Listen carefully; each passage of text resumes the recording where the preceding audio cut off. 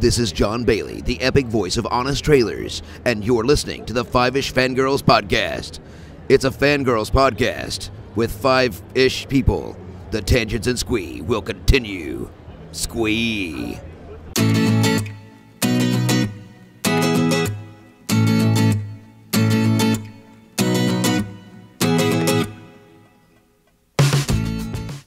The tangents and squee continue all the way to episode 381 of Five-ish Fangirls podcast. And just like every year, Fandom Christmas, the gift that keeps on giving.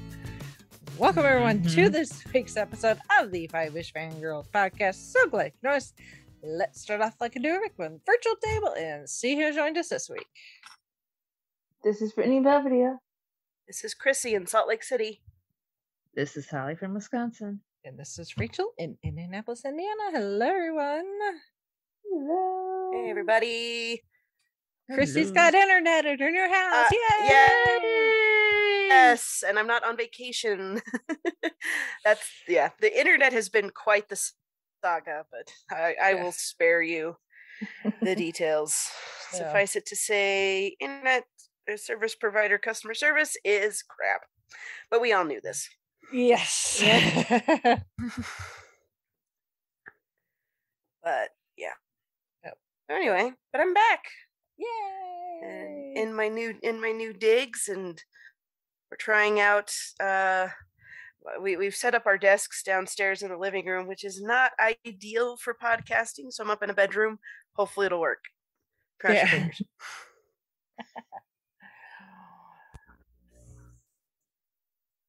The things we do for fandom. Oh. Yep. All right. Well, before we get to all the goodness that came out of San Diego over the weekend, we have some non-fandom Christmas news to discuss first, starting with, unfortunately, some 10 o'clock news. Yeah. This one hurts, man. And this broke today, this morning. Yes, it did. You died Like, yesterday. Really? Yeah. So David Warner, which yes. So I was just looking at his IMDb, and he's one of those that has like so much voice acting that's like, you may not know his face or his name, but you've heard him. Or somewhere. you hear his voice, or you hear his voice in a an animated or a he does not a Big Finish, and you're like, wait a minute, that's the guy from whatever movie. Because I mean, people have been talking about he was in Titanic, he was Cal's Tron butler or whatever, Tron, and Star Trek, and I'm like, no, he was the mad scientist from Teenage Mutant Ninja Turtles 2: The Secret of the Ooze. Yeah. You see him, so that's where I know him from. That's where I've always known him from, and I thought there was like there in all the posts and tributes I saw for him today, I was like, there was one place that put a picture of him from that movie, and I'm like, yes, somebody else knows that movie, or exists. Well, and I just recently started Babylon 5, and I put on an episode this morning, and serendipity enough, it was the episode that he starred in called Grail from first season. So it was like, and then I scrolled through Facebook and saw them, like, oh man, I was like, well, hey, good episode. Yeah. I mean, he's done a lot of Doctor Who, especially Big Finish. He was on an episode of Doctor Who. He was the professor in Cold War. And I guess supposedly he was working on the Big Finish 60th anniversary special with Christopher Eccleston. So hopefully they got his stuff recorded. Yeah. Or at least enough of it that they can use what they got, and maybe use like outtakes or whatever, do the things that Big Finish does with editing to make it work. Yeah, well, Big Finish, they know what they're doing, so we'll see how it all goes. But yeah, I mean, he's done tons and tons of audio work for them, which is great. And I mean, you should check out, if you've ever had a chance to check out the Unbound series, I believe he played a non-canonical doctor in that. I mean, it's like they had like 10 of them, I think 10 or 12 if I remember right. I think so, yeah. Yeah, so it's not like it's basically Big Finish's version of What If that they did years and years and years ago. But yeah, he was the doctor in one of those. So check those out if you feel so inclined. But definitely a loss for fandoms across the board and just cinema in general, because he was so prolific. And he just always popped up in these random places. Definitely a staple of 90s animation cartoons and things like that. So he's Batman. He's a personification of, hey, it's that voice. Yes. Yes. Yeah. It's that guy. I know that voice. Oh. So there is that. I'm moving on to Holly shared this because I did not know this is going to be a thing. But coming this September, which is not that far away, actually. As you know, August starts next week. Oh, gee. There is don't remind me. There is a documentary being released in September about David Bowie, aptly named Moon Age Daydream, and it kind of looks like a drug-fueled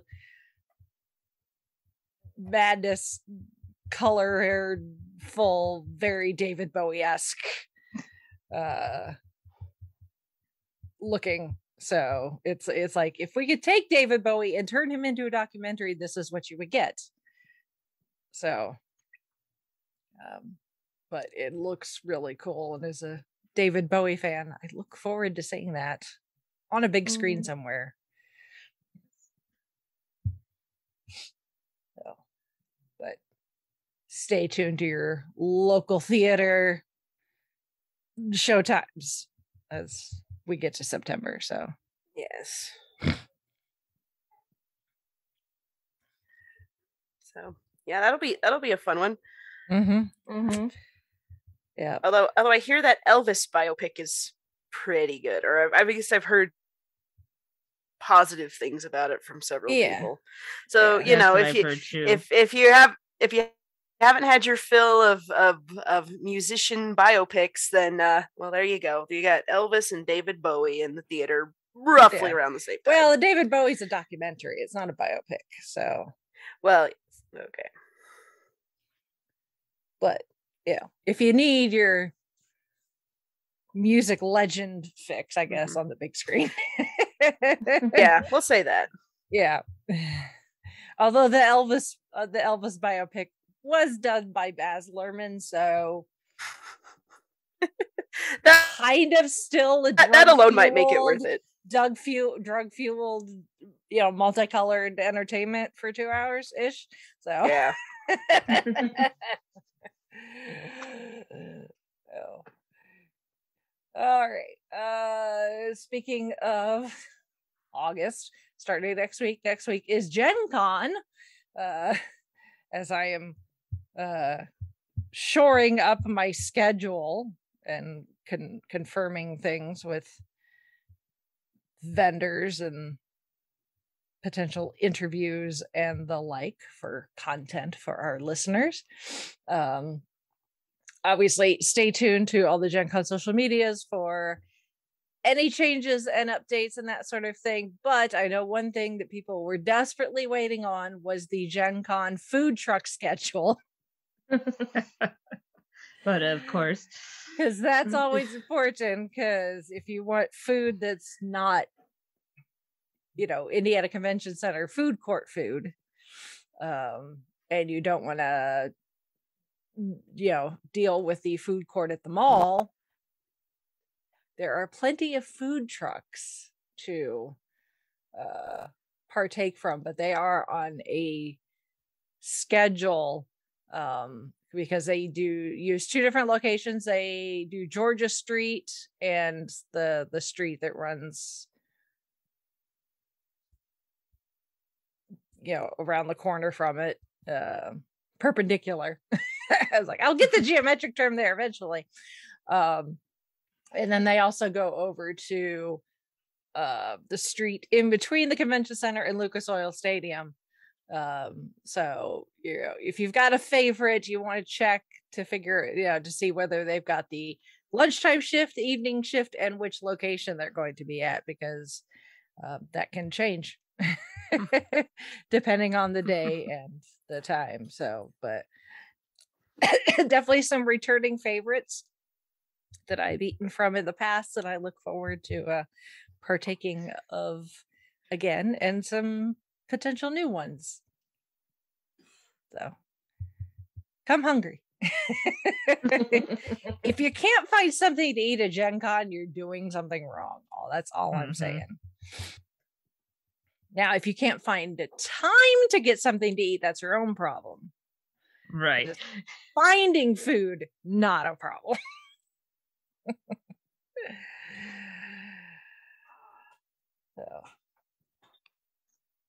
So there's that.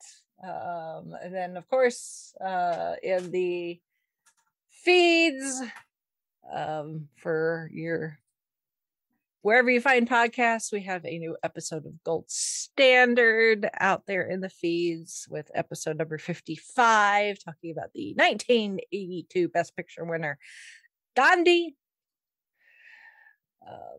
So you can go listen to that. And then for our Patreon supporters, because I know we have some overlap there, we have July's Patreon request, which is the 1995 essentially cops and robbers film Heat.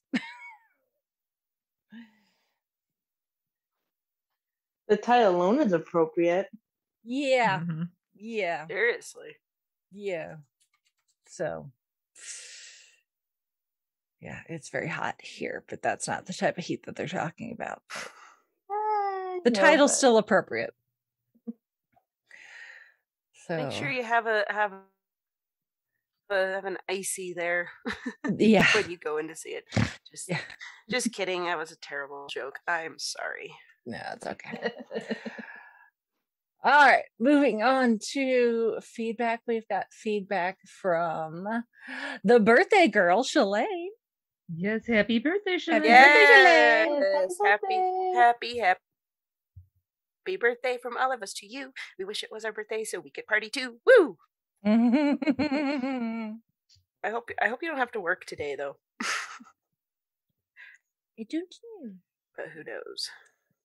Anyway.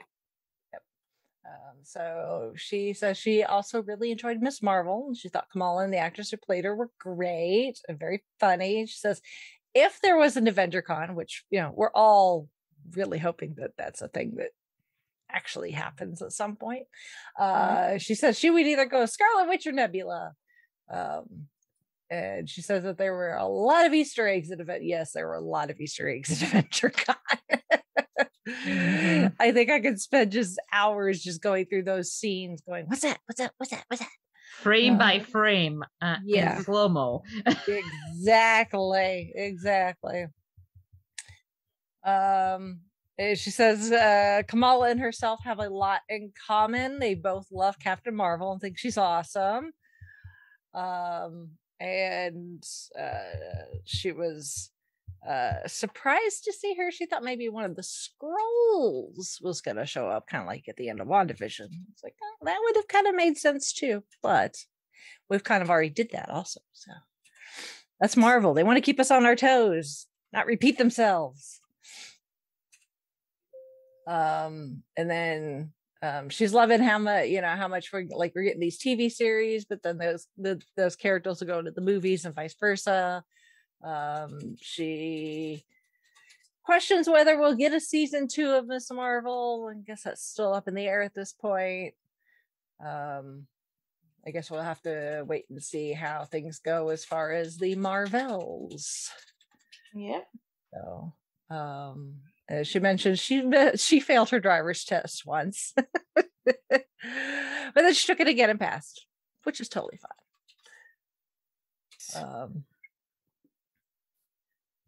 And she says it would have been fun if we had a we don't talk about Bruno moment in the show. Yeah. Maybe if we get a season 2. Yep. Or maybe in the Marvels. She says she also loves Kamala's outfit and wants a shirt representing it. I'm sure you can find it. The internet is your friend. To go with her, definitely have it. If nothing else. Go with her America Chavez shirt. I imagine, Shalane, that your wardrobe is a lot like mine, where it's just a lot of IPs on t-shirts. Yeah. I finally had to sort I had my t-shirt drawer by color, but it got to the point where I had so many of different properties that I had to sort it by IP instead. Yeah, Rachel, I've kind of gotten to that point too. I mean, I have my clothes for my work, and then I have my casual clothes, which is like the t-shirts with all the IPs. I kind of had yours sorted by color, but then it's just like, wait a minute, what color was that one I was looking for? So I've had to go to IP. Yeah. Yeah. It really doesn't matter matter color because it tends to be jeans and a t-shirt, so it's going to work anyway. Right. But it's Pretty like, much. which fandom do I want to wear today? Marvel, Star Wars, Corgis? Take your pick.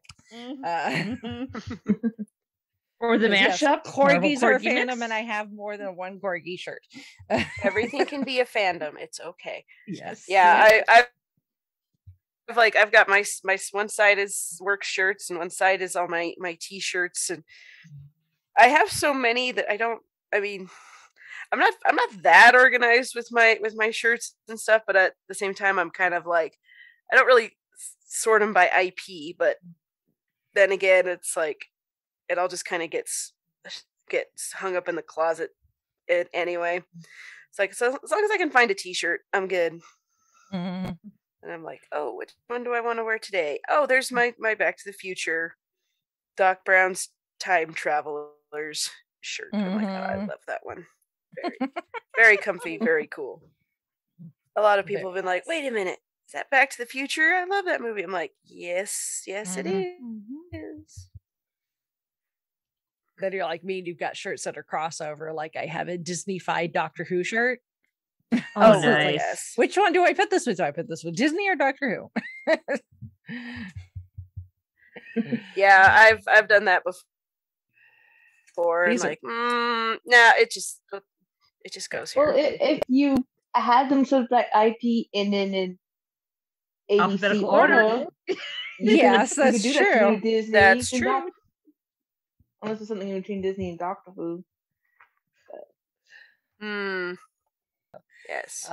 She says she has a theory that, so we're talking about mutants and the MCU, that Deadpool might be in a different universe, which is always a possibility, I guess, depending on how, because they've made it very flimsy with Deadpool movies about where exactly he fits in, even with just the fellow X-Men, whether it's the Patrick Stewart age X-Men or the James McAvoy X-Men. Although then we've had the younger X-Men make a cameo in the second Deadpool movie. So, but again, they're being very fast and loose with Deadpool. One, because you can do that with Deadpool. And two, because I think they were aware that the continuity didn't necessarily matter at that point, because things were changing. So I don't think it really matters per se, because once he is if they bring him fully into quote unquote our universe, the main universe, the 616 or whatever you want to call it, the 199999, whatever, he's just gonna act like he was there the entire time. Oh yeah. So I can't wait for what That- the fourth wall breaking he's gonna do. I cannot wait to see what that's gonna be like. Yeah. So he's probably gonna act like he was there the entire time, while also breaking the fourth wall and referencing the fact that he has not been there the entire time, and he is from a different years. It would be funny if they. I was gonna say you remember those trailers they did when Lilo and Stitch was coming out, and they put Stitch in all those those Disney animated movies. Yeah. If they did something like that, and he's like, that "Yes, would I've be been," brilliant. and and it's like it's obvious that it's been that he's been inserted in Photoshop, but he just insists, like, "Oh yeah, I was there. Trust me." Yeah, the Battle they're gonna of be New like, York. "Look, just pan the camera a little Sokovia. more to the right. Look, I'm right there. Yes, eating a taco." It's like I was there having shawarma with you. Yeah, Absolutely. I was just in the bathroom. You at see that that little point. red spot over there? That was me. Yeah, Yes. I was washing my hands. I was getting a refill on my drink. I was at the soda fountain. Yeah. Yeah. So yeah, it was totally. Yes, I was at that fight at the airport. Mm-hmm. How come you didn't see me? I saw you. Exactly. Yeah, it's I'm 99.9% sure that's how it's gonna go. Still Should be a lot of fun. Yeah. Prim tech. Like I was shrunk the entire time. Mm-hmm. And then thank you, Shalane, for doing Googling for me. Indiana Jones: The Last Crusade was the first PG-13 Indiana Jones movie. So not Temple of Doom. I think Temple of Doom helped make the PG-13 rating. Yes, that was the one they were like, wait a minute, we need we need a middle wait thing a minute. here. People are pulling hearts out of chests. Yeah. This isn't PG. This isn't PG content right here. So yeah, and it's not like, the MPAA or anybody would be like, oh, let's preempt this and before we get parents pissed at us. No. That was a knee jerk reaction to yeah. I guess we should have something there that isn't. And showing the chilled monkey brains for dessert too. Oh yeah. That was that one. Mm-hmm. Yeah, indeed. So thank you, Shalane, once again for your feedback, and we hope that you had a very good birthday and you got lots of nerdy gifts, which I'm sure you did. Yep. Indeed.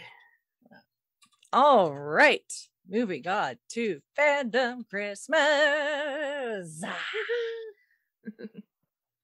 San Diego Comic-Con once again took place over the weekend, full of all sorts of shenanigans. It was quite fun to see people's tweets and TikToks and Instagrams and all the things that the kids do these days.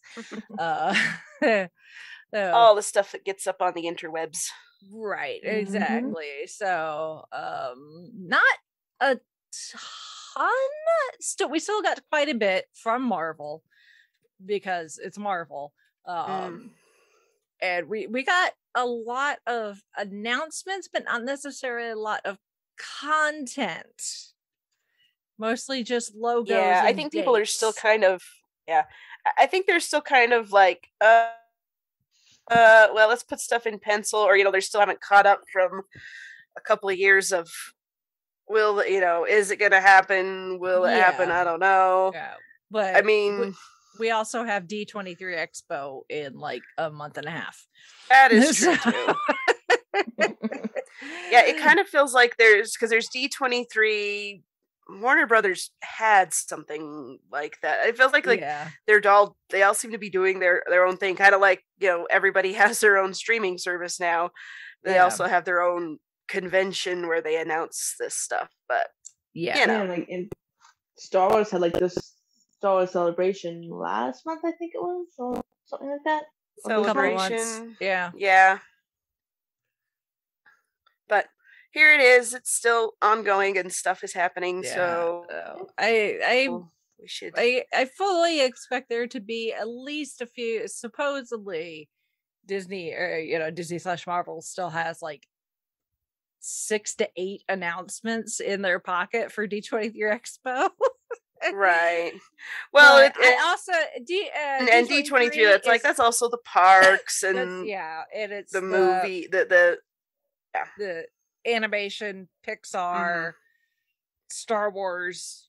So anything and everything that Disney owns. So I expect D23 to also to be mostly a lot of park related announcements and like studio announcements, because next year is the 100th anniversary of the Disney Studios being founded. So I imagine that there's going to be quite a bit in the way of announcements for things for that. But they didn't want to leave us hanging with San Diego Comic-Con. So there's that.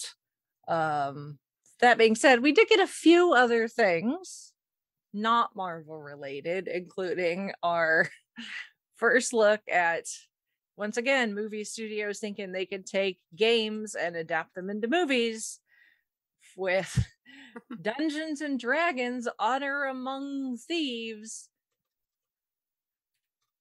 There's a gelatinous cube. That's all I gotta say. There's a gelatinous cube. I will say this. At least for that. Yes. I will say this, and this is after talking with Jared and some of our other, D&D friends. Because there have been D&D movies in the past. There was an animated cartoon, Saturday morning cartoon back in the day. And this, people are excited about this, or there's at least some positive, because a lot of times you'll get movies announcements like this, like, oh gosh, they're going to screw it up. But this one actually has some potential to be fun, because it is clear that they are not taking it 100% seriously. I mean, they are, but I mean, you think about, when we played D&D, and there were a lot of jokes and funny things going on, and tongue in cheek and whatever, all these different things. So it's not high fantasy. You are not reenacting Lord of the Rings, Tolkien. I mean, you are on some level, but this is more like Guardians of the Galaxy instead of Tolkien, if you catch my drift. And the bard is kind of a joke, but bards, that's just how they are a lot of the time. People are like, the bards are just hilarious, or they're supposed to be anyway. So and so there's a lot of things. Like, yes, I was a rogue. So, I and you never let that damn thief out of your sight. Yes. Yes. So this is very much in the vein of, I'm one of the idiots who lives in the galaxy. So I'm going to protect it, even though I'm kind of a screw up. So, it's got the humor that most, D&D players would have anyway. And so I think that's where, that's the angle they need to take with it to make it work, is not like play it 100% straight, like, ooh, we're going to, we must save the world, save the universe, and we're going to do it with glory and honor and blah blah blah. They're like, no, it needs to be, you guys are murder hobos. You want treasure, and you want to, you want treasure, you want to kill bad guys, you want to get XP. That's what you're doing. And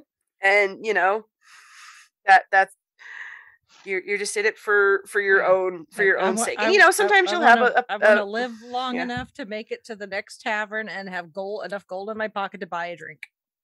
Yes, exactly. Exactly. So I think with the humor that they have in it. No. Betty was a very she was a I don't want to say typical, but she's a very good example of a D&D character. Just, I want to get a drink, and I want to get it, live long enough to. I only had to be carried once to spend my treasure. Yes. So that's what it is. So don't. Yeah. So I think if this is the angle they're going with it, I think it's going to be a lot of fun. And clearly from the trailer, they're like, okay, I think you know who your target audience is. I think you get it. Let's just keep all that weird high school prom stuff that some of those settings that they're putting out with the books these days. Keep that out of it. Let's just, let's have the druid, the cute little tiefling druid. She turns into an owlbear and wrecks stuff. That's awesome. More of that. Or, we're making fun of the bard, or and of course the bard is good looking because we're mercenaries and we. Well, yes, but it's like, what do? I sing songs. Like you think about a bard and you're just really like, what? This is okay. Yeah. But I mean, bards are very you think of a character like Chris Pine, who's kind of like this action star. If you were going to class him, bard wouldn't necessarily be where you'd put him. You'd be putting him more of a, something more warrior type, Yeah. But casting him as the bard and having the bard kind of be the main character here, or I guess he could be telling the story. I don't really know. We just have the one trailer, but this is actually getting people talking and getting people excited, or at the very least optimistic that this could work, because D&D fans have had some terrible movies. I mean, some of them have been like so bad it's good, or cheesy that you enjoy, but some of it has just been like, holy crap, you can never make a good D&D on-screen adaptation. And it's basically because they've taken the lore way too seriously, and it's like, no, you gotta do the game, or you gotta do the movie the way you would play the game, like what it would be, the attitude that would be around your table, what the players would do, the jokes, the kind of tongue-in-cheek, the sarcasm. I mean, so several years ago when Jared was starting the D&D campaign at his last library branch, and he was doing it for teens, there was this one kid who had never played D&D before, but he wanted to get into it. And we were starting the campaign, and we're like, okay, you're in a bar and you meet people, and that setting starter, but then oh, there's trouble, there's a fight, and it comes around to him, and it's like, okay, so what do you do? And he goes, I finish my drink. And then he got into the fight. And just the way he said, I finished my drink, was so funny. It's like, oh yeah, you're gonna, and it was just so on point, and just no hesitation. Like, oh yeah, you're gonna do great here, kid. It was brilliant. So it's that kind of humor, and I think there's gonna be a lot of heart to it as well. So it's not gonna be just totally like joke all the time, but you do need some humor in there, and some levity, and not taking it quite so seriously. So I think this is going to be, I mean, I don't want to jinx it because we have had so many bad ones, but I think it's going to turn out okay. I think we're going to have some fun with this. So yes, we will see. But it is, the D&D crowds, or at least the RPG gaming type people that I know, including my husband, they're like, yeah, this could be a lot of fun. I'm looking forward to this, but we'll see. Me too. That one, yeah. I had messaged one of my friends. I'm like, this looks good. He's like, yes, it does. I'm cautiously optimistic. I mean, that mimic, I was like, holy crap. Are we getting that? It's cute. It's like, tick. Yes. Sign me up, please. Yep. It's not just the big elaborate set pieces, or the the dragons or whatever. You're getting attacked by Jello, and that is totally okay. So yeah, it'll be a good time, I think. There's been a few memes, obviously, and my favorite was it said 4 tickets please, and it's the Stranger Things kids. Yes. Yeah.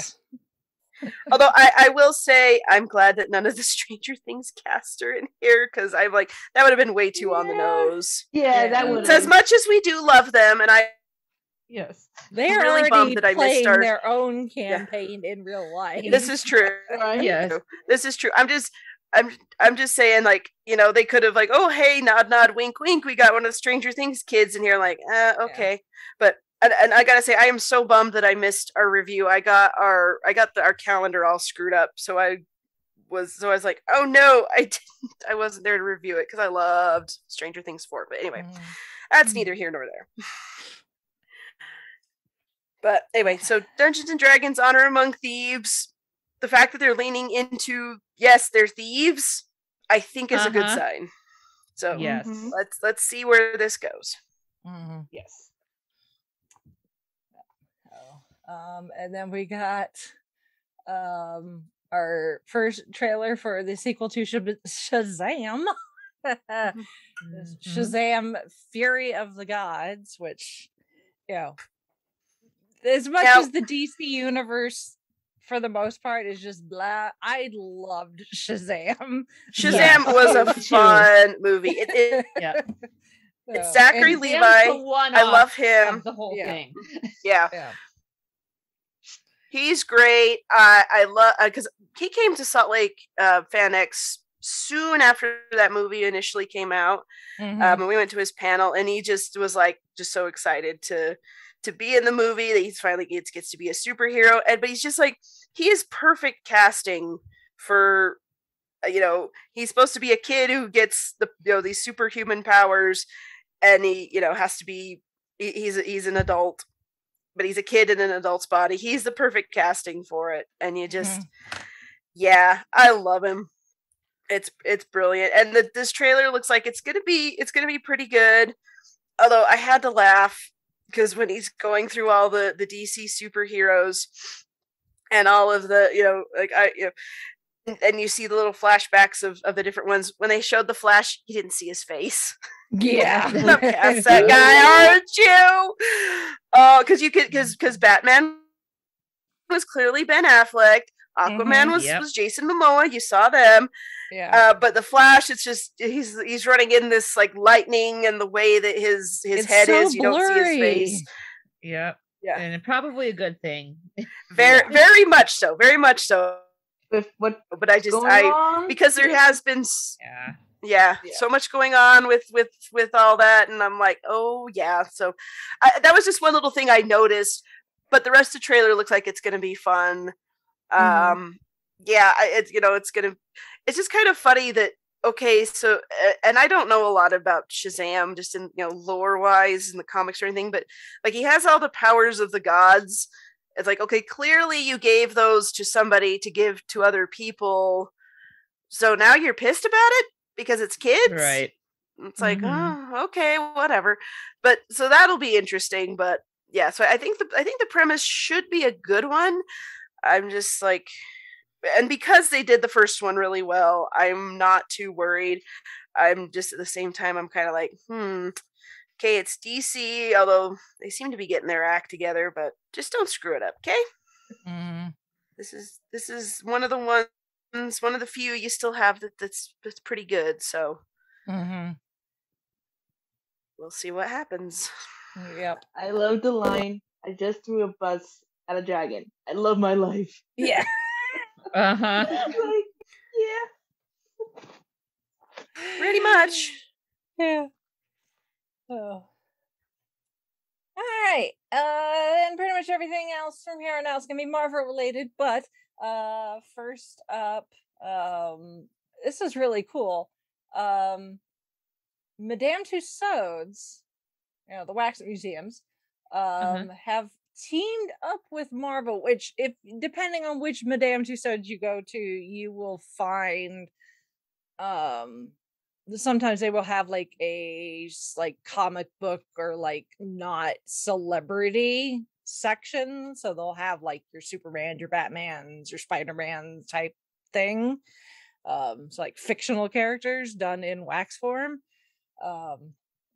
but they have gone a step further, and they have teamed up with Marvel to create a 4D movie experience. So if you've been to any amusement park or the like, where they have like the theater where you sit down, the seats move, there's lights and special effects, that sort of thing. So they have built a 4D attraction that is going to be, you can experience it in New York, Hollywood, or Las Vegas locations. But there's a short little video on YouTube that we'll have linked in the show notes. But yeah, it's a whole thing with all your recognizable characters: Captain Marvel, Thor, Black Panther, Spider-Man, Ant-Man, Wasp. But it's going to be a full interactive experience that is really cool, and there's chance hopefully that stays open for a while, because I might be going to Las Vegas next year. So that'll be if that's fun. the case, I will have to go and do it. Yeah, because that looks very cool. So. Yeah, definitely. The one time I went to Madame Tussauds in New York, I didn't see it, but the 41 that they were offering then was SpongeBob. Like, this is a lot more exciting. Yeah. Yeah, I don't know. The one time I've been in Las Vegas, that is the Madame Tussauds I've been to, but that was all the way back into 2008. So who knows if they even had something like that then. And if they did, what it was. So it's been a long time. But the Madame Tussauds it's changed since then. Yeah, the Madame Tussauds museums are obviously when it comes to like the wax figures and stuff, they're the top of the top as far as them actually looking like who they're supposed to look like. I love There's watching some really videos. bad ones out there. I like watching the videos of like people going to one of them and like posing by one of the statues, and it turns out to be the actual celebrity. Person? Yeah. Yeah. And then they just move. It's like the people just jumping. It's so funny. There is surprise. That actually is Nicolas Cage. Yes. Yeah. There is an episode of Miraculous Ladybug where they go to a wax museum, and the kid who is Cat Noir is anyway, he's famous, but he also goes to her school, and he's her crush, and he's really sweet and just a down-to-earth kid, and he's also Cat Noir, and she's Ladybug, but they don't know their identities. Anyway, that's it in a nutshell. Anyway, he's there to get his wax statue fixed for some reason, and she's there with him, plays a prank on her pretending to be the statue, and she practices telling him oh, I have a crush on you and I love you so very much, and then she leans in to kiss the statue, and it's really him. Oh wow. I mean, obviously this is an animated show, so they can get away with that, but it's still the whole time you're watching it, you're like, I don't know whether to laugh or to cringe, but it's just so funny. But I can see myself doing that when I was little, going to a wax figure with a crush I had, just saying that. I can just imagine the embarrassment when I realized, oh shoot, yeah, I did. I was just, and then he realizes oh, that was a really bad joke. I'm sorry, because he's very considerate that way, and it's just funny, and it's so cute. But yeah, it's so talking about Madame Tussauds and the lookalikes, it made me think of that. I'm like, oh gosh. Oh, it's a fun one. Yep. So yeah, if you find yourself in Hollywood, Las Vegas, or New York, there you go. Yeah. All right, now on to stuff in chronological order-ish. Some stuff we have actual dates, some we just kind of have summer, fall of this year. So obviously write stuff down in pencil. Yeah, although Disney As Plus always. seems like they could probably unless something happens and there's production delays. Oh yeah, that's always a thing. So closest to now is our next feature release, and that is Black Panther: Wakanda Forever, set to release this November-ish. Again, in pencil. So, and the feels. It shows, yes. Trailer, just because there's a lot going on here. We don't know exactly how they're going to work it in, but it's pretty obvious that they've had to kill off T'Challa in the universe because Chadwick is not with us anymore. What exactly is the circumstances behind that? We'll find out probably when the movie's released.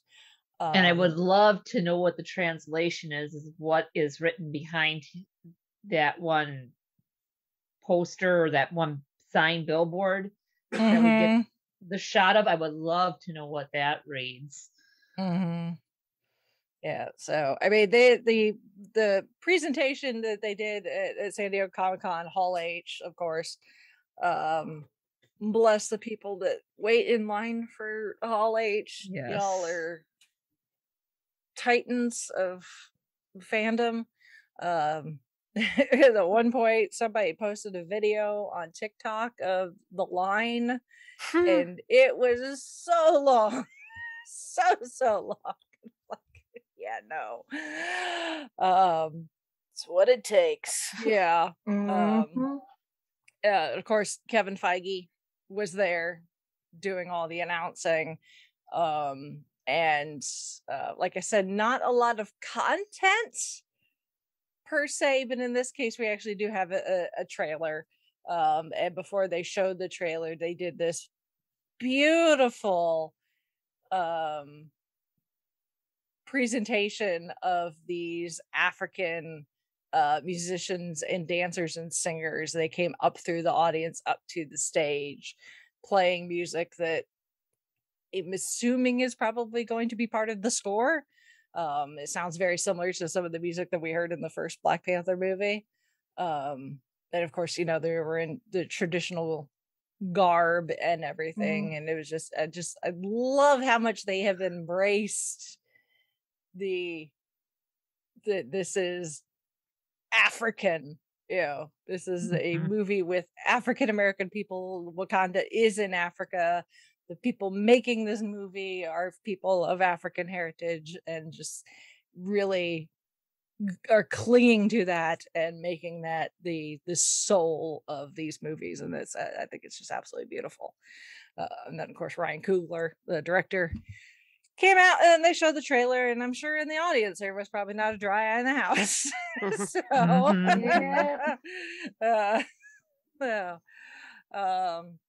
and I guess I kind of skipped over, but technically, that's our next feature length. But obviously, our next release, just the MCU as a whole, is She-Hulk on Disney Plus, which we get next month. And we got a new trailer for that with the updated CGI. And from what I've heard, people are liking the looks of this CGI a heck of a lot better, which I told you so. Yep. It was going to be, they were going to fix it. And gives us a even more of a feel of what the dynamic is going to be like, and it's obviously they're leaning into the comedy aspects of it, although there's some obviously some serious stuff because we've got the Abomination there. So not safe, not cool.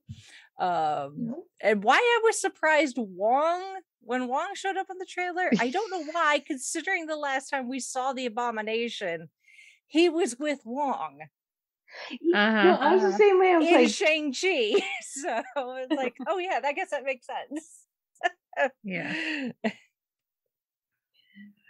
Oh, and then a nice little surprise that my mind short-circuited for several minutes, and even Chauncey was all like, Marvel, San Diego Comic-Con. I'm like, yes!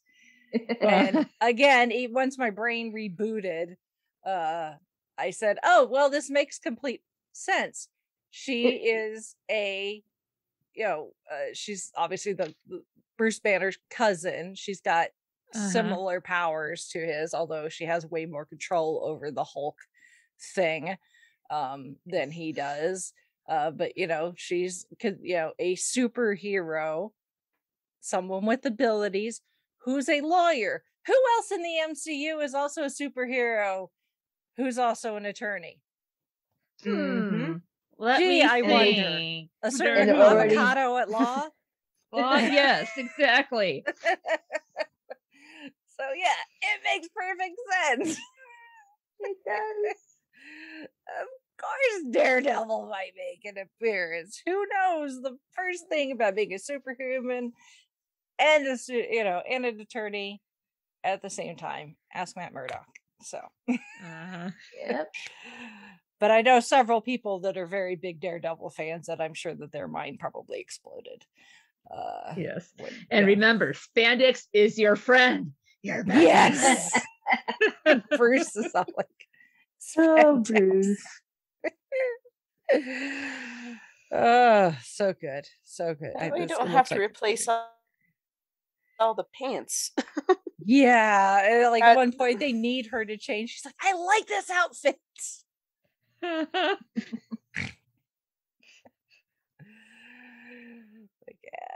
need to start buying your attorney outfits at like the Goodwill or something there.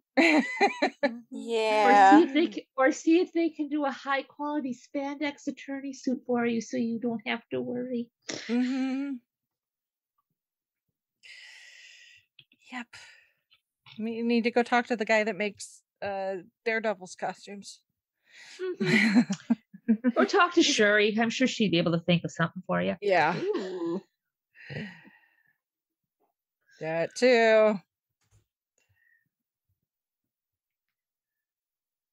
All right. So not next up, not a date, but spring 2023. So early-ish next year, we are getting Secret Invasion, which is going to be a series on Disney Plus. We knew this was coming. We just didn't know exactly when. Apparently, they did show some of it at Hall H, but it's not on the internet out there. Colby Smulders made an appearance at Hall H, though, and essentially has told the audience that as far as like the tone, it is going to be very dark. Okay. So we'll see. Yeah.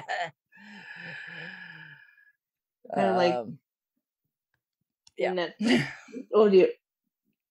Oh. It was like, can we really get any darker than like Infinity War and Endgame? Because that got pretty gnarly there. Dark. Yeah. I mean, dark can also be relative. Snapping away half the population. Yeah, because like you got snapping away half the population dark, and then you have like Morbius dark. Right. Yes. Yeah. So it's like this. Yeah, I'm gonna be more specific here, but it doesn't matter. I'm here for it. As long as we can see things, because some those dark. Yeah, as long as it's not literally dark, like dark. all three releases of all parts of the Godfather trilogy, where I could not turn up my screen brightness high enough. As long as it's not that kind of dark, we'll be fine. Right. Yes. I'm not bitter.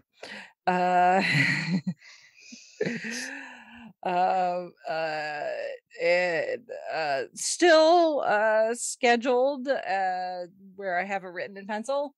Guardians of the Galaxy Volume 3, set to release May 5th, 2023. James Gunn, rest of the crew showed up, of course. Chris Pratt, Bob Clemente, Karen Gillan, all of the crew. I have not seen anything confirming this, but I did see in one group that supposedly they confirmed or said or showed something that supposedly Bill Murray is going to be in this movie. Ooh, I had seen that rumor too when I was scrolling through Facebook on one of my Marvel feeds. So we'll see. Which, I mean, if you're going to put Bill Murray in the MCU, Guardians Good spot for him. Makes the most sense. It honestly does. Yeah, he's gonna be in anything. It's gonna be Guardians. Yeah. Yes, holy crap. So, but either way, I'm like, oh well. I mean, I was already there, but hey, this could be even more fun. So bring it on. And if he happens to have an alien gopher sidekick, even better. That would be hilarious. Please, James Gunn, you've got time before release. Put that in there. You're welcome. Film another big credit scene. I mean, Guardians 2, we had what, 7? 5 Something like that. We had credit scenes. We had a lot. Why not? Let's start tagging on more. So I'm just saying. And then currently in production, but set to release next summer, Loki season 2. Yay! Which both Tom Hiddleston and Owen Wilson have been spotted in London filming, running around. Tom's got the Loki hair. Even when he went one day, I guess he had the day off, and he went to Wimbledon, sitting in the royal box with all the other celebrities. He has the Loki hair. So so there's no denying that one. That one is currently in production. So that is a very, very good thing. So and then you want to talk about dark. If I think the MCU is going dark, this is a lot sooner than I thought we were going to get this. So color me surprised when Kevin Feige announced that we are getting Blade November of next year. Wowza. In theaters. That's quick. That's that quick. Is very quick. I did not think we were getting Blade that soon. I thought Blade was still going to be several years off. Yeah. Yeah, I do know it's got some work to do to win people over, because that Wesley Snipes version, people are like, yeah, that's it, that's the one. And yeah, but we'll see. The first two were kind of untouchable for the Blade. Somewhere Ryan Reynolds is going, thank goodness. Third time's the charm. See how it goes. DC Marvel.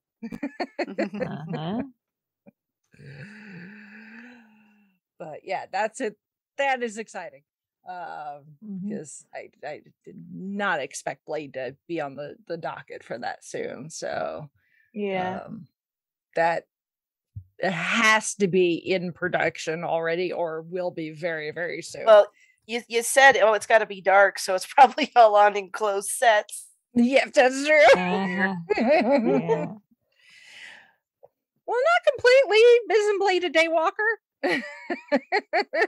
Yeah, true. So we may see Mahershala Ali possibly, out, in the sun at some point. So I guess stay tuned. Streets of Atlanta be very, very busy if that's where they're gonna be filming. And then summer 2023 on Disney Plus, Echo, which we knew this was coming. The Echo is going to get her own series after Hawkeye. So not a surprise there. Ironheart, also original series coming Disney Plus fall of 2023. Again, not a huge surprise. I'm pretty sure that's supposed to be Riri Williams we see in the Black Panther trailer. That's what I'm assuming. Reading Shuri, considering she's hammering and a piece of metal falls out, and it's a spot on the logo for Ironheart. Yeah, it looks exactly like the logo. So I'm pretty sure we're gonna get. Well, and there was, I believe that was the case too. That we we were supposed to get Riri's introduction in the and Black Panther, Jared showed me an image. I think it was like a Black Panther, like Monopoly. It was a board game of some kind. Mm-hmm. And it was Black Panther themed, and there was an image that I think is supposed to be Ironheart, but it's like she's in a very crude looking version of the suit, but it's got that heart symbol on it, just like it's in the trailer. Yeah. So I should have grabbed it from him or had him text it to me.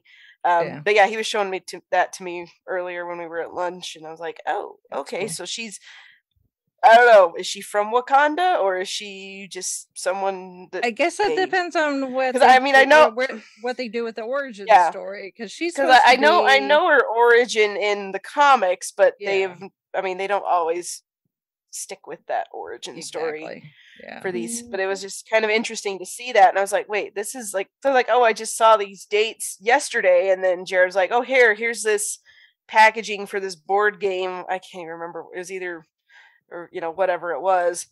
Mm-hmm. But yeah, like, so she was on it with all the other Black Panther Wakanda characters, so who knows. So she may have been someone that Shuri picked up in because at the end of the first Black Panther, T'Challa is essentially giving her the leadership to create, like, Wakanda schools around the world for, like, disadvantaged Black youth. And so she may have just come across Riri in that, like, super smart kid, very very Peter Parker-esque intellect, just doesn't necessarily have the resources. Well, I'll say this, I'll say this, it beats having her origin be she built the suit out of stuff she stole. Yeah. So if she's like a student in one of these schools, it'd be like, okay, well, I'll take that over the other origin story from the comics, because that one's yeesh. Yeah, I'm sure they'll fiddle with it just like they did with Kamala's origin too. So but that's cool. So I'm excited for that. So, because Riri is also a fairly new-ish entry into the comics, like Kamala. So, well, let's see, because I remember Ironheart was announced in the comics not long after Jane Foster was, Mighty Thor, when that change was made. So yeah, there was that was just before Alex was born, if I remember right, like a year or so before that. And he's going to be 5 next month, so do the math. Yeah. Yep. So, and then Merry Christmas to us next year, maybe? Agatha, Coven of Chaos. Original series coming to Disney Plus winter of 2023. So that should be fun. And then the animated series Spider-Man Freshman Year, coming at some point in 2024 on Disney Plus. So that is going to give us more of Tom Holland's Peter Parker / Spider-Man pre his introduction in Civil War. So they're gonna have to make him look like he's 14. Well, it's animated. So, okay, animated's fine then. Yeah, it's an animated series. So I was going to say, but Tom Holland still looks like he can be pretty young, honestly. Yeah, but not that young. That is true. It's just also like, how young are they going to make this guy? Yeah. Like, we're Marvel, we could do what we want. Clearly. Yeah. And then going back to the movie theater, again, mark and pencil, May 3rd, 2024, Captain America, New World Order. No relation to anything in professional wrestling, as far as I know. Right. Well, you never know. That is true. They could throw a fast one on. That is true, but we can probably safely assume that this is going to be Sam Wilson's foray into leading a Captain America film. So obviously Sam took over the mantle in Falcon and the Winter Soldier. So we can more than likely are going to see Anthony Mackie as the lead in this film. So, and whether we will see Bucky with him, TBD. I personally hope so. I love the banter. I do too. Yes. And there was not nearly enough Bucky in Falcon and Winter Soldier. Exactly. Yeah. Oh, and then kind of coming off the heels of his return in Spider-Man No Way Home and his upcoming appearance in She-Hulk Attorney at Law, Charlie Cox officially coming back in a Daredevil series in spring of 2024 in Daredevil Born Again. So with Charlie Cox and Vincent D'Onofrio, which again, not a surprise because I could have told you Kingpin did not die at the end of Hawkeye. No.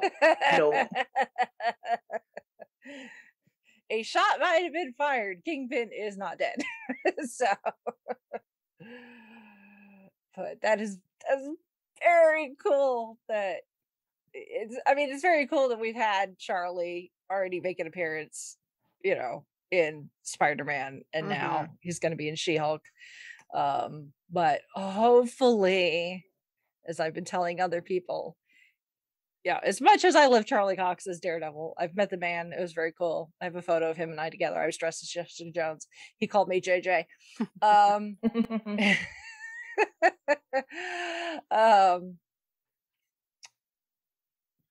I really, really hope that this means that the door is open for the other Defenders, because I would like my girl Jessica Jones to come back, please and thank you. Yeah, Daredevil is definitely the big name of those. Yeah, but if he does well, love to see her and Luke Cage and even Iron Fist. Or maybe just a little bit of Iron Fist. In a way to give us that Daughters of the Dragon that they teased us with Misty Knight. Maybe if they tone Iron down Fist the girlfriend, if they never got to pay off. Tone down the whininess a little bit, they could make it work, but who knows? Yeah, let's say just bring Danny Rand back just enough, so that we can get Daughters of the Dragon properly. Yeah, please and thank you. I would be fine with that. Just saying. So, and then back in the theaters, Thunderbolts, currently scheduled for July 26th, 2024. So we're going to get to see the man formerly known as Captain America from Falcon and the Winter Soldier. Yes. As I understand this one is sort of Marvel's answer to Suicide Squad. Yeah. So they're kind of the anti-Avengers. Yes. Kind of like the Suicide Squad is the anti-Justice League. Yeah. So because I was going through this list with Jared last time, I have no idea what Thunderbolts is, and that's how he explained it. I'm like, okay. That is what essentially a certain Contessa has been grabbing people for, in theory. So we should be seeing the man formerly known as Captain America, and probably Yelena, and off the top of my head I can't think of, I'm sure there's more. So I think those are the only two we Yeah, the only thing that kind of sucks is the Thunderbolts in the comics was a group organized by General Ross, and we no longer have General Ross because William Hurt's now passed. So so that is the only thing. Is I guess they could still do it in his name, like, oh, this is something that he'd started the ball rolling, and you know, other people are keeping it going, I guess. So but yeah, we haven't really had a whole lot of characters that potentially could be pegged for that make an appearance yet. That one is but we've got a lot of time. They could bring somebody in and be like, hey, this is Zemo is still out there, so I wouldn't be surprised maybe if they brought him back. So but yeah, we'll see.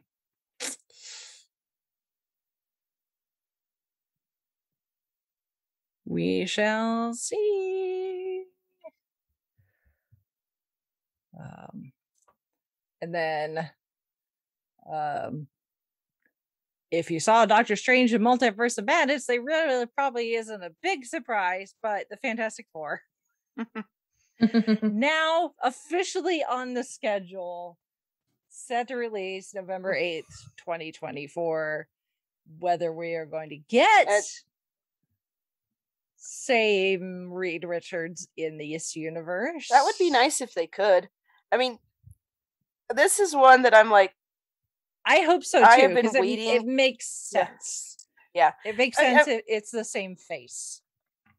I was just gonna say that, you know, because we've had those other Fantastic Four movies, and I mean, none of them were super great.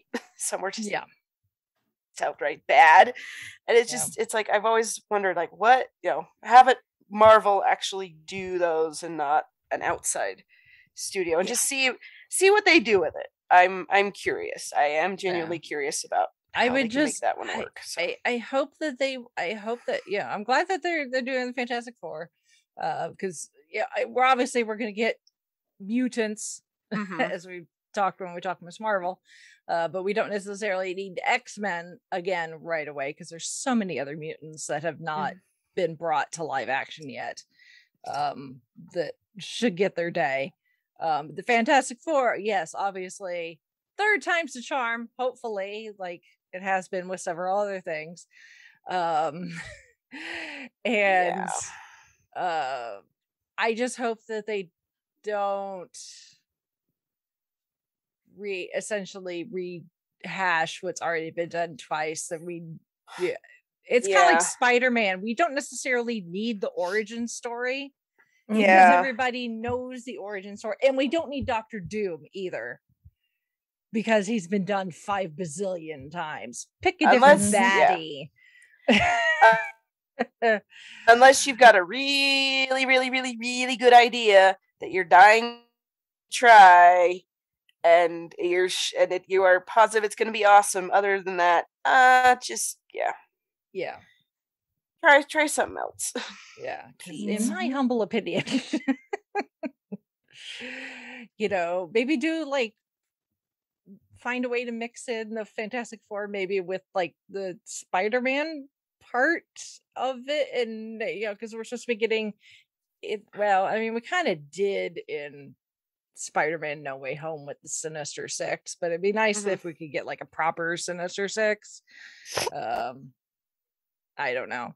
But it's I don't need to see them go to space. Bada bing, bada boom. Powers. Yeah. And oh boy, here comes Victor Von Doom again. Been there, done that. Yes. I don't need the t-shirt. But yes, please make sure that you have John Krasinski playing Reed Richards. Just in our universe, he doesn't have a beard. That's how we can differentiate. Yes. Well, that's from the universe to this universe. Yeah, I mean that's how you differentiate other, like all different universes. One has a beard, one doesn't. Exactly, or a No mustache. I mean, that's what they even did in Doctor Who. The Brigadier didn't have his mustache in the Well, Star Trek. In Yeah. the mirror universes, everybody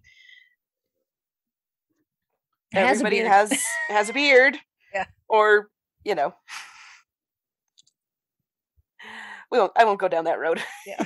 But if you've ever seen Deep Space Nine's mirror universe episodes and Kira's alter ego, yeah.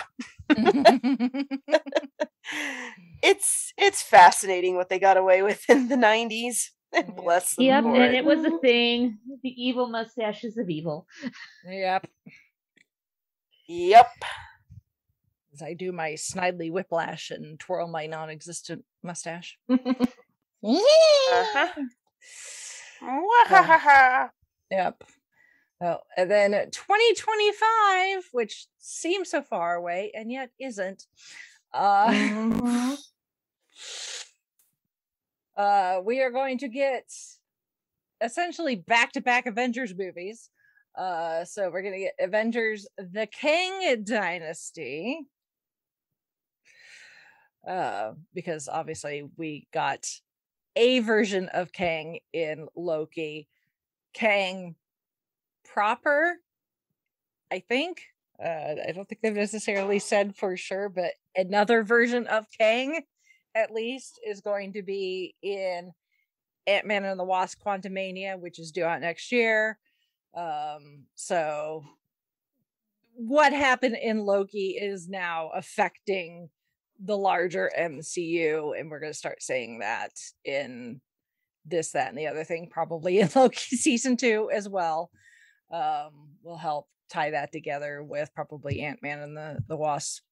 And then some sort of big showdown-esque type thing with Kang come 2025 with whoever is the Avengers by then. So because we are a bit short of Avengers at the moment. Yeah. Yeah. I mean, we know Thor is coming back.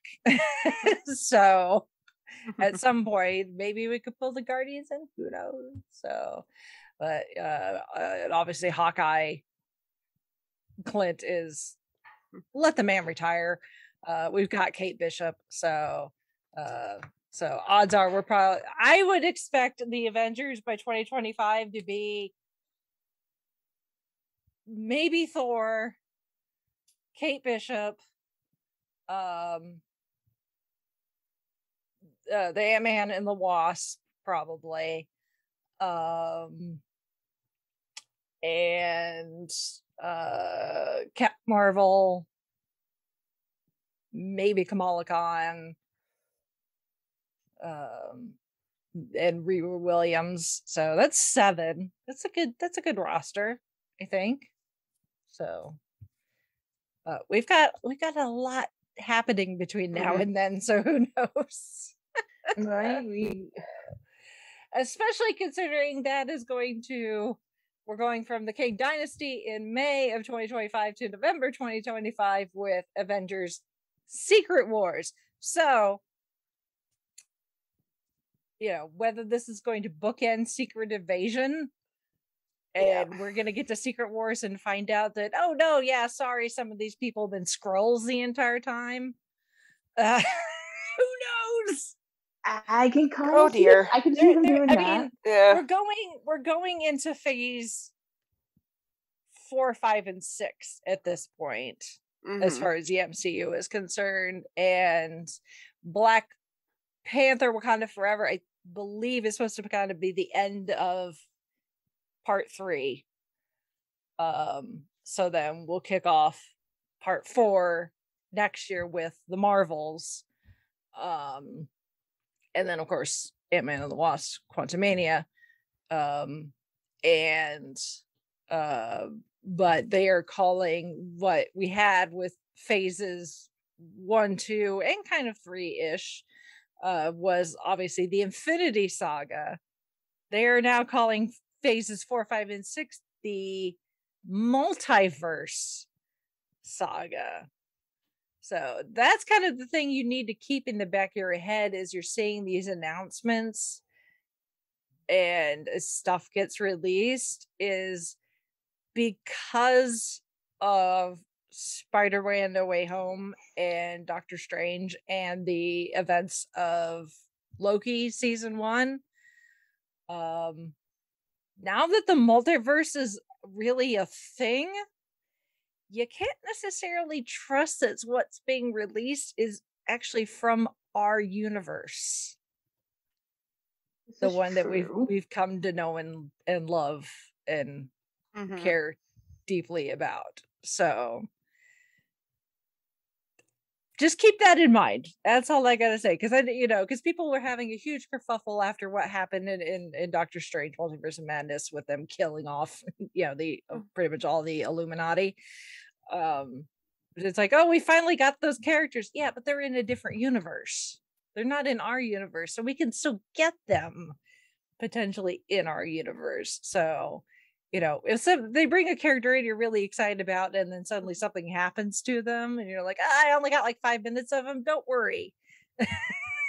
Yeah, this is how comics operate. So why wouldn't comic book movies operate the same way? Exactly. Exactly. The having the multiverse literally open to us now, is ripe for the picking, and just going hog wild when it comes to the storytelling, because then you can just be like, oh, it was a different universe. It's a variant, whatever, it's not this timeline, so it's like so watch, be excited. And also too, you've got the multiverses plus Secret Invasion. So we've got Skrulls running around that we have not known about potentially. So it's like somebody could be from this universe, but it could be also possibly not be that person. It could be a Skrull. You gotta have to take everything with a grain of salt. Yeah. Going forward. And eat your Wheaties, because you got to keep up. Yeah. I mean, I fully trust Marvel and Kevin Feige to keep this all straight, because they've done a really good job so far. For the most part, it hasn't been absolutely perfect. Because when you got this many moving parts, and the fact that TV and film and stuff, don't necessarily move at the same speed. And then of course, we had this pandemic that threw a monkey wrench in everything and has had to rearrange release dates for this, that, and the other thing. So that's affected the way storylines have been released and absorbed by the public.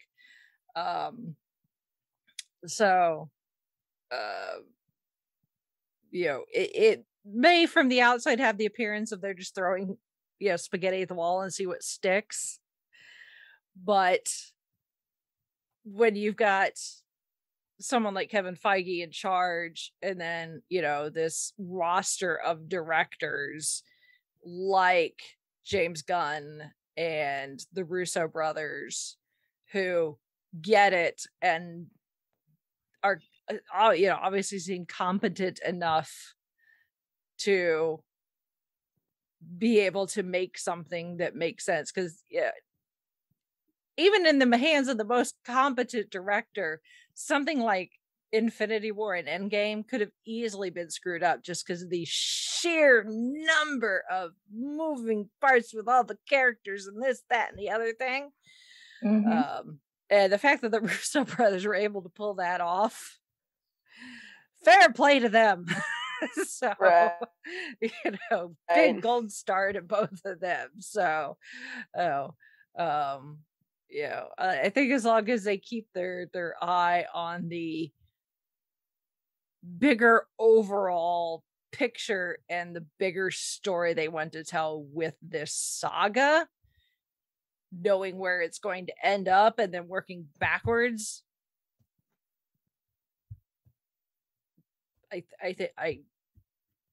I've got confidence in them. I'm cautiously optimistic because so far the track record says so.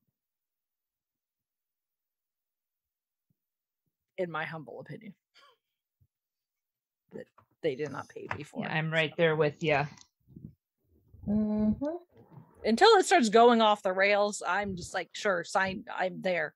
You know, when's this drop on Disney Plus? I am there. You know, when's this open in the movies? I am there. So, and I'm very excited. I'm just excited about everything and the potential and the characters that are coming, and the storytelling that they can that they have the potential to do. I'm very, very excited, and I don't have MCU fatigue yet. Me either. Same. So, it's like, sign me up. I want more. Yeah. So I am a junkie. I am ready for my fix. Bring on She-Hulk. Yeah. Though I am ready for a reappearance or an announcement of getting a certain group of agents back together. Well, if you pay attention to the rumor mills, there may or may not be one or two making an appearance in Secret Wars, but but still, you know what I'm getting at, though.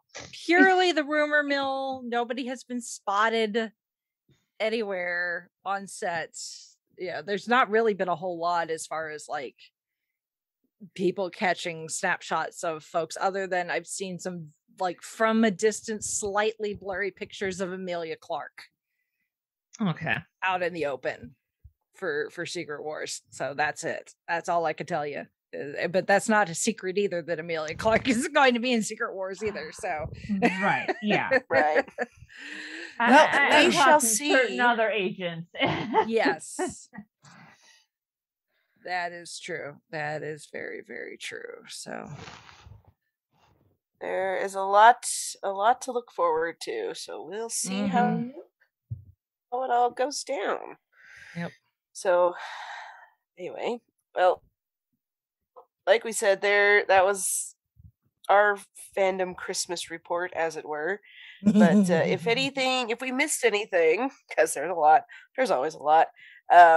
If we missed anything that you wanted to see covered or just hear about that we missed, you can drop us some feedback. Our email address is 5ishfangirls@gmail.com. You can also visit our website, which is the5ishfangirls.com. And there you can find links to all of our social media, to our YouTube channel. You can leave comments there as well on YouTube, Facebook, Instagram, places where you can support the podcast, whether through Patreon or our merch shop or any of the others. And as always, we thank you for tuning in. We thank you for your support, your feedback, your comments, whatever it is that you send our way, or just listening. It's good to have you guys just along for the ride, and it's been kind of a crazy one. Yeah. And I don't anticipate it getting any saner. So just, No. There's that. Like I said, D23 Expo's in like a month and a half. So yeah. So, like I said, eat your Wheaties. All right. Well, unless anyone has anything else, we shall sign off for this week. This is Brittany and Bev saying goodnight. This is Chrissy saying goodnight from Salt Lake City. This is Holly from Wisconsin saying good evening. This is Rachel in Indianapolis, Indiana. I got my pencil. I got my oversized eraser. I'm ready.